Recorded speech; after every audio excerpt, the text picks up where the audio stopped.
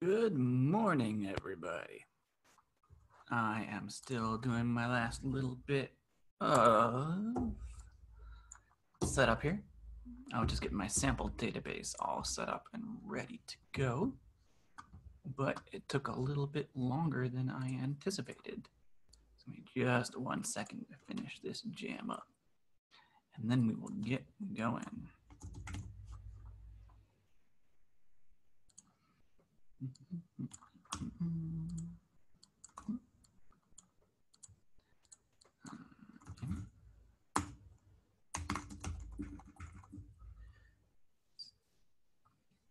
All right.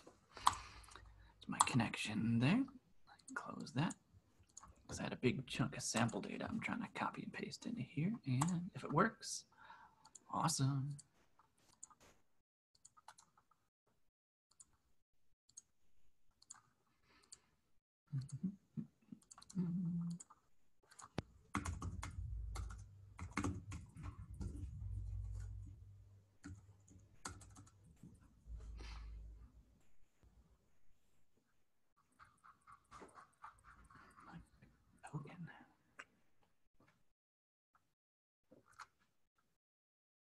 I need commas. Crikey.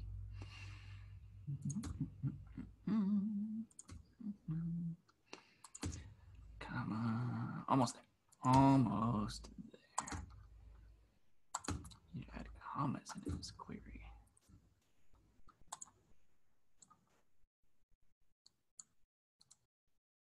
Cool, because we need to have a collection of data to play with first. All right. So today's first workshop of the day is NoSQL querying. Right? I'm going to show kind of a sample of how to get set up in NoSQL, how to connect, a good couple ways to store some scripts, and how to get going and started. So what I have here is I have a NoSQL folder with some text documents in it, and I have Visual Studio Code. I'm going to use both of those to do all of my work today. So I'm going to start from scratch. I'm going to open up Visual Studio Code. Right, I have my scripts.txt file open. I have 2 files in here, but I want just my scripts.txt. I'm going to be saving. I should share my screen. All right, let's start that over real quick. I forgot to share my screen. I knew there was something. Monday morning, can't go that great. It's not even Monday, it's Wednesday. Yeah, but that kind of day. So, Visual Studio and NoSQL folder. So I open up Visual Studio Code by double-clicking on it, and it should pop open. I have my folder open inside of here, NoSQL. I have a scripts.txt, and I have my terminal in the bottom. We're going to be doing a majority of our work through the terminal. We're going to be accessing the Mongo shell. So the first thing I need to do is I need to figure out how to connect to my MLab database. In order to do that, I need to log into mlab.com. I just so happen to already be logged into my mlab.com database over here. And I have a database called Ammon that I need to log into. Right. If I click on that database, I get this awesome handy string at the top here. Let me increase my page size. To connect using the Mongo shell, and that's exactly what I want to do. I'm going to copy this guy. Right. Copy this. So that's what I want to start with. And paste this up here in my text editor. What I need to do is I need to replace DB user and DB password with my user and password. The user I've created for this example is user, password 1. Save that text file. This is my connection to Mongo. So if I take that and paste it down inside of my shell below, it will connect. We'll say something like this. If I get a line at the bottom that says rs-ds227373, which is the name of my server, primary, then I'm good. If I don't get that, and it didn't work. Let's look at what some of those things that didn't work. My password is wrong. Say login failed. If my server is wrong, look at me timeout error messages. It'll try to connect for a second. It'll say, hey, connect failed. if I just type in Mongo, it just opens up the Mongo shell, right? That's not necessarily what I want. I don't want to try to connect to a local database, because that's what it's going to try to do. The Mongo command just by itself will try to connect to a local database. That is not what I want. What I want is this guy. Huh? As long as I type in the right password. I want that guy. Right? I want it to say this line at the bottom. If I don't have that line, then my commands will not work. So cool. So I'm connected. What's one of the first things I can do? I can look and see what I got. I can write a command that show collections. Show collections. This will show me the collections that's inside of this database. I have bios, pets, and indexes. Cool. So I'm going to do some connect to Mongo. Connect to mlab database with the Mongo command. Show a list of collections. Show collections. Pretty straightforward. Collections. Right. So I have a bios collection here. I've pre-populated with some data. I got that data from some of the MongoDB sample data. I'm going to put that address at the top of my section here. Right. It is the bios example collection. And it looks like a whole chunk of data. Inserting this is a little bit tricky. There's a couple of things to change and do, but this is the data I'm going to be using for my examples. Right. Cool. So I'll also, and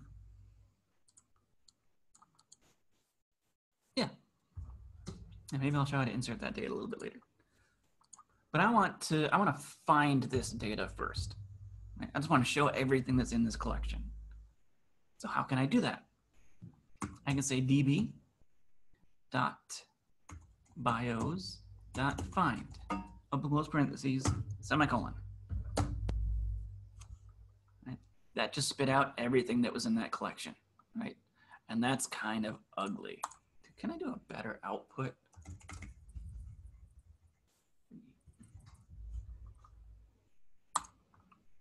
Is there a way to make it prettier?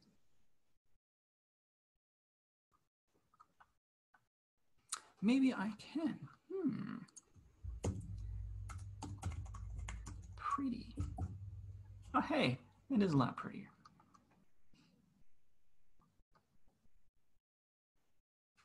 Interesting.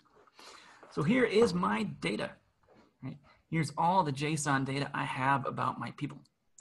I have Scott Backus. I have John McCarthy. These are Grace Hopper. These are prominent computer science people. Right?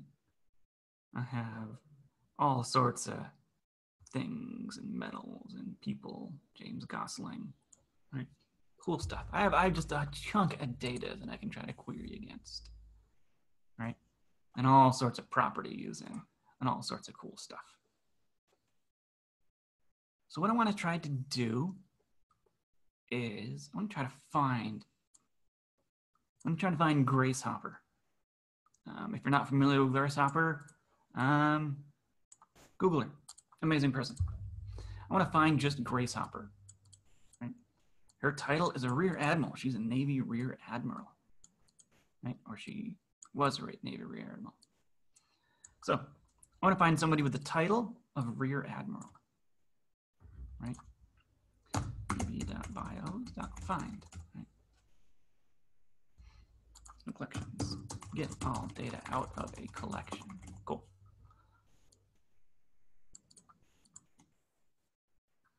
I'm going to say db.bios.find, open close parentheses, open close curly brackets inside of here.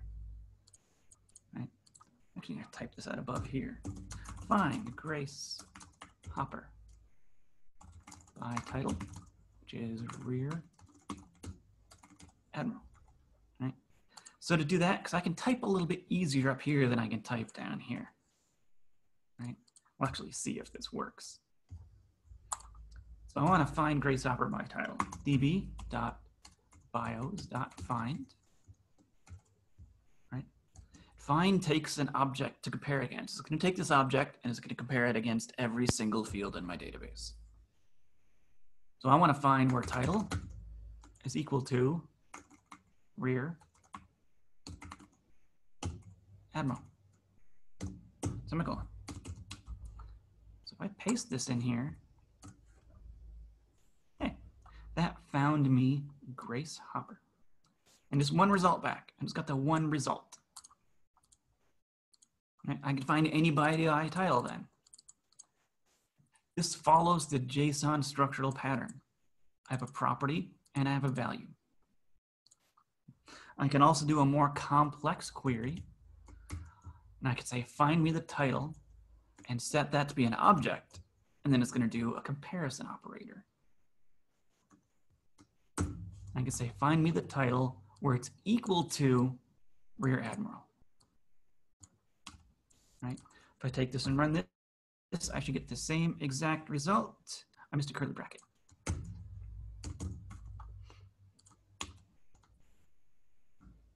Same exact result. Right. So the find by title and the find by title with an equality operator are synonymous with each other. Right? Title rear admiral, title equal to rear admiral. But I can do interesting things here. What if I wanted to do not equal to, which is not equal to, NEQ, right? I can say, give me everybody except for where the title is rear admiral. Cool. So I can say, give me everybody where the title is not rear admiral, not equal to. I thought it was NEQ. Is it not NEQ? NE, there's no Q.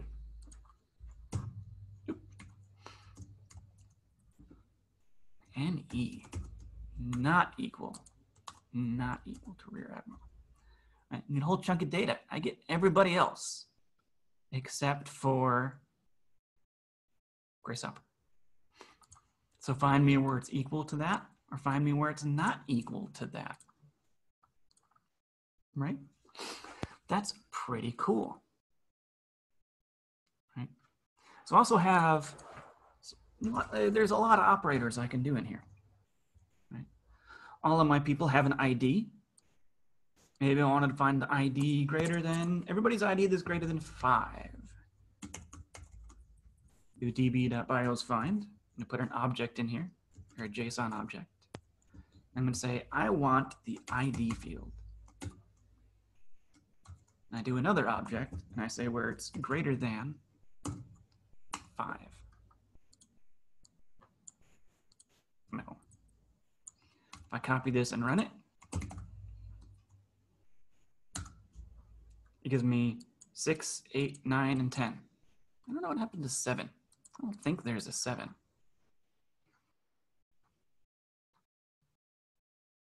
There is not a 7. Right, so I get 6, 8, 9, and 10, which is correct in my example data. Right? I don't have any IDs greater than 5. I have greater than equal to, GTE. If I run greater than equal to down here, it should give me 5 as well, which I get. Right?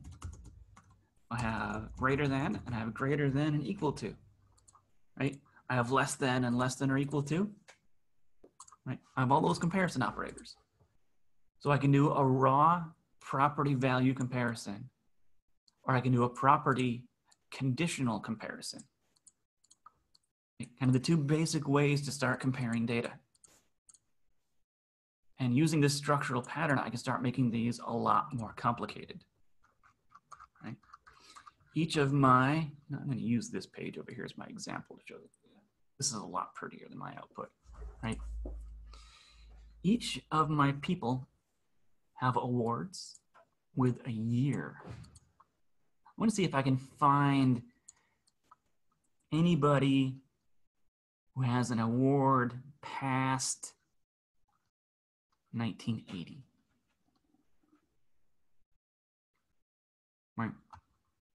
Yeah, I think I want to do awards past 1980. Let's see if we can figure that out. So awards is an array. So I can do array operators, not and, or. Okay, let's see if we can figure that out. So db.bios.find, semicolon at the end. I want awards dot year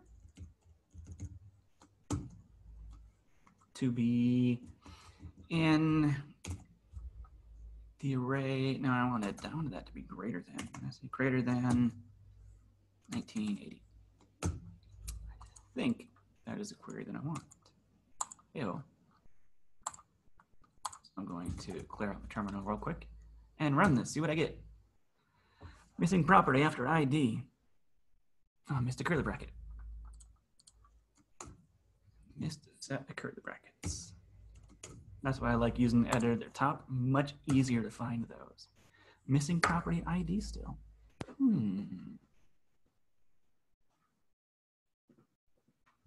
Don't think I can do awards.year like that. I thought I could off the top of my head. You know what? Let's just see if we can find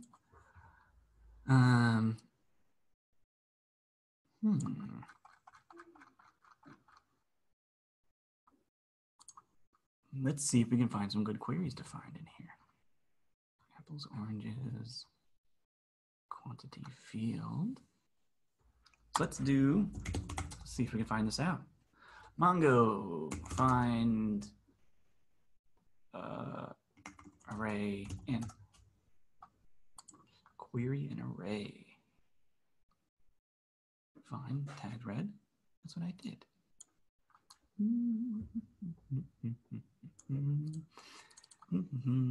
Let's try an N, 1980. Still doesn't like that. It should be awards.year, but maybe it doesn't like that. Let's see if we can find a different example to query off of. We'll step a little bit lower into that. All right. Name. Let's see if we can find first name. We were talking about Grace Hopper earlier. Let's see if I can just find the first name of Grace. Okay. So I should be able to say db.bios.find. Give it a JSON object to compare against. I'm going to say that name.first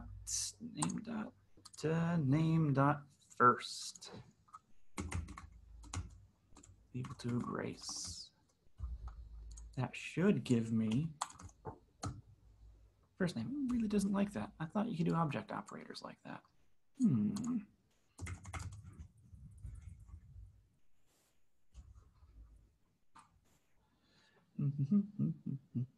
I think, oh, I need to put it in quotes. That's what it is. There we go. That was the missing magic. Awesome.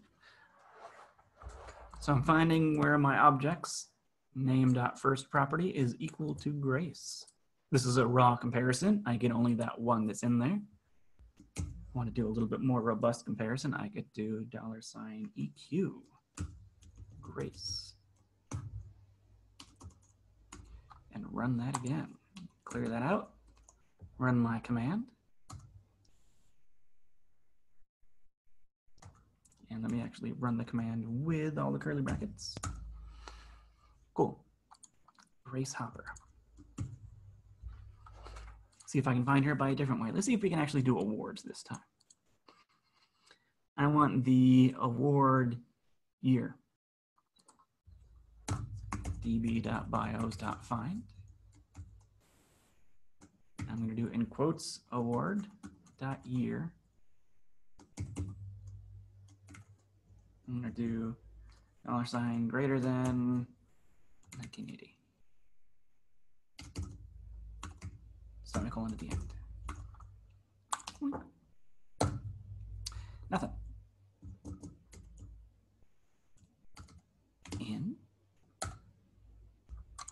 In needs an array. in 1980. Still nothing. What is the year that somebody had an org? 1976. I know that's one. 1976. Oop. 76. Still nothing. I don't think it likes award that year.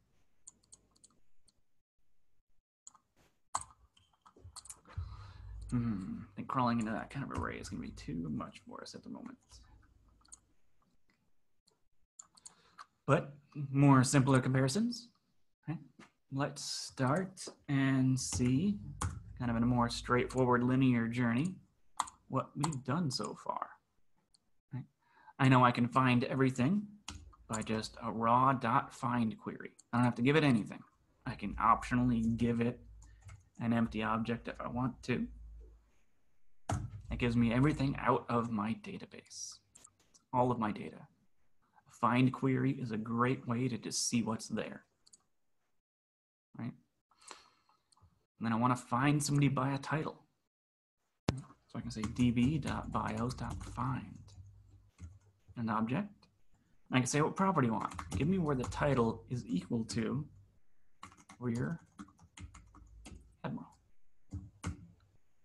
Gives me one result. Right? Here's my query line. I'm going to highlight that so we can see what the difference is here. Add my query, and then I get one result. Grace Hopper is a rear admiral. Right? I can run that query also as a comparison, or as an equality comparison instead of just a raw query. So give me the title where, and I introduce a new object. I'm doing an equality comparison where it's equal to rear admiral. And highlight my query again so we can see the difference between the two. And they're exactly the same. I get the same exact data back. That also means if I can check to see if something is equal to, I can check to see if something is not equal to with the NE operator. And that gives me a whole lot more data. That gives me everybody else.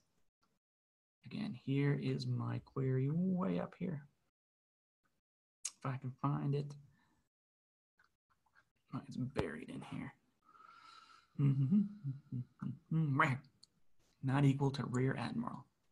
I get everybody but Grace Hopper. Right. I can use the command CLS to clear out my screen. Actually, it just bumps it to the bottom.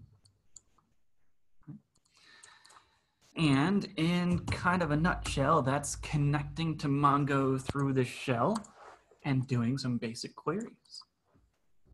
Right? There are many, many query operators.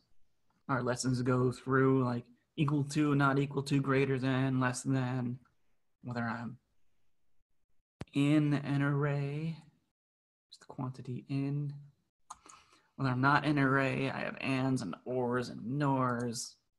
Exists and types, all sorts of the querying gets pretty robust in Mongo, right?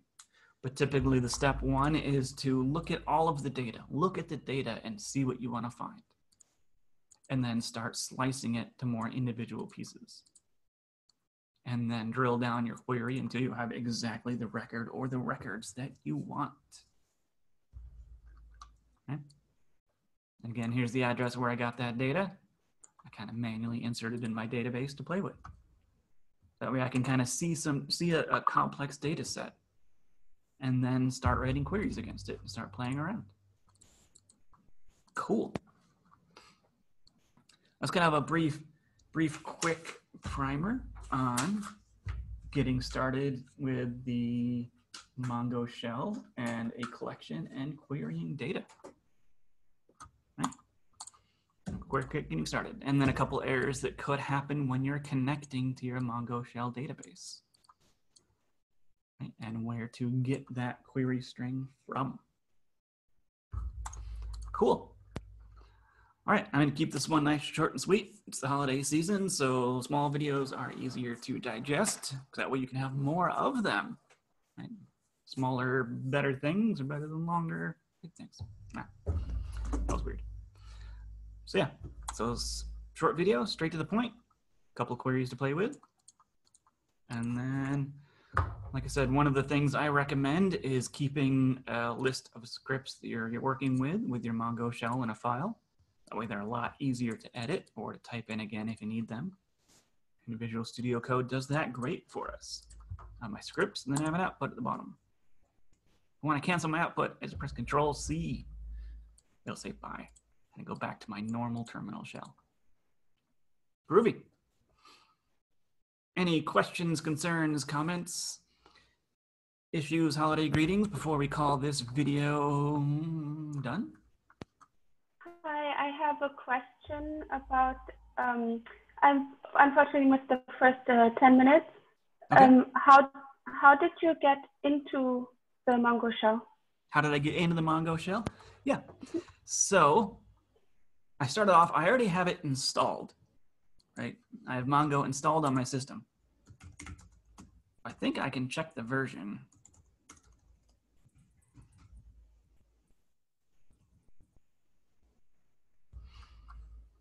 Mongo version, yeah. If I do mongo-version, it'll tell me what version it is. That tells me I have the command, I have the shell installed. Right? If I don't have the shell installed, I can go to their site and install it. And that is going to be at mongodb.com. And we can go to, is there a download section?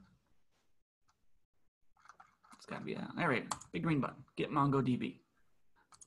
Want Mongo server, and I'm just going to pick the latest version MSI installer. Their installer will install everything for you, everything that you need. The next step was to go into MLab. I log into my MLab site, and I have a collection here already made, a database made. And if I click on that database, this gives me the command to connect to it. Right, this is my command. I don't want the %sign. I want everything after it. You actually cannot select that %sign. It's an image. So I copy this line of text, and I put that there. Put it in my editor real quick, just to kind of have it there. The two things I need to replace is the username and password that I made for my collection. Right? And it's not the username and password login MLab, it's the specific one for my collection. If I need to make a new one, I can always go into users and make a new user. But I know my user's name is user. And I made the password simple with password1. Copy that line out and then throw it in my shell at the bottom. Just as a command line, just the whole command, Mongo, and then the address of my connection. It's going to connect. And it's going to give me a line at the bottom that says rs-ds something, something, something. That's actually going to match up with the name of the server I'm connecting to. That should match up. And that means that I'm connected to that remote database. And I can press Control-C to exit. Cool, thank you. Yeah, pretty much the important part is just remember to remove the brackets around like the placeholder username and password. Okay. That's why I like using the little text editor and terminal at the same time. It's much easier to modify this stuff than it is in when you're typing in commands in the terminals. Right? And that way you can save it and copy and paste it and use it over and over again. That way you just have a single line that once you know it works, you can copy and paste and keep on connecting to your database, which is pretty cool. Awesome. So yeah, that should do it. If there's any errors, if there's like the possible errors you could get, maybe the password or the username is wrong, it'll say login failed. If like the address somewhere is wrong, it'll say something like connect failed. If I just type in the Mongo command by itself, it's going to try to connect to a local database. It's going to try to connect locally to my system instead of remotely to a remote database. And it's just going to give me this caret down here where it looks like it kind of maybe worked, but there's nothing there. Right. So the output I want is the RS and then something and then primary. That means everything is all good. Cool. Cool. Hopefully that should help you get connected. Yes, thank you very much. That was very helpful. Cool. All right. Then on that note, I'm going to go ahead and close down this workshop. I'll get it uploaded to our Vimeo workshop channel. You can feel free to rewind or watch through any parts or pause it and see what's going on. And hopefully it'll help out. All right. So hope everybody has a happy holiday weekend, and I'll see people on my next workshop.